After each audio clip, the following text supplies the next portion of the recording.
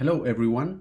In this video I want to discuss about some remarks on the KD-trees algorithm, speaking a bit about the time complexities and also showing a very good case for a KD-tree in particular and a very bad case for the search. If we do nearest neighbor search without using KD-trees, it is kind of like doing brute force search of the neighbors, and that takes big O k times n times d for predictions, right? Because we need to go over all the training points, that's n, and to calculate the distance we need to use all the dimensions. This is why it's n times d, and we also need to multiply by k because we need to do that for each of the neighbors we want to find. And the prediction space complexity here is big O1 because we are not using any memory to retrieve the neighbors. They are located already in the training set. So what happens with the time complexity when we use KD-trees? Here we have training time complexity because we actually need to build the tree.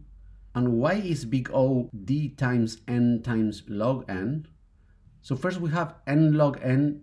This is because of the binary tree, right?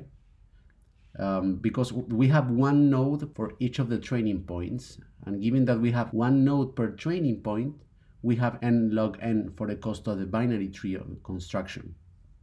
Why we need to multiply this by d? Because recall that each point is basically repeated for each of the dimensions because we are rotating the dimensions for every data point. So after we have the tree, we need the prediction time complexity. So let's say we already have the tree constructed and then we need to find the k nearest neighbors. We're gonna need log n time to travel the tree till we reach the desired area, but also we're gonna have to do this k times in a naive implementation. If we use a more efficient implementation, we can get rid of this multiplication and we're gonna have big O k plus square root of n actually, because we can use a heap data structure to save the current best nearest neighbors without the need of running the same search k times. We're not going to see the details why this log gets transformed to square root in that implementation because it's out of the scope of this video. The training space complexity is big O d times n. Why? Here we basically need to save the tree in memory. This is why it takes n because we have n nodes, and d because all the nodes are repeated according to the amount of dimensions we have. So this is why it's big O d times n for saving the tree. And what is the space complexity for predictions? It is big O1 because after we save the tree, in order to predict, we don't need any extra memory for the prediction.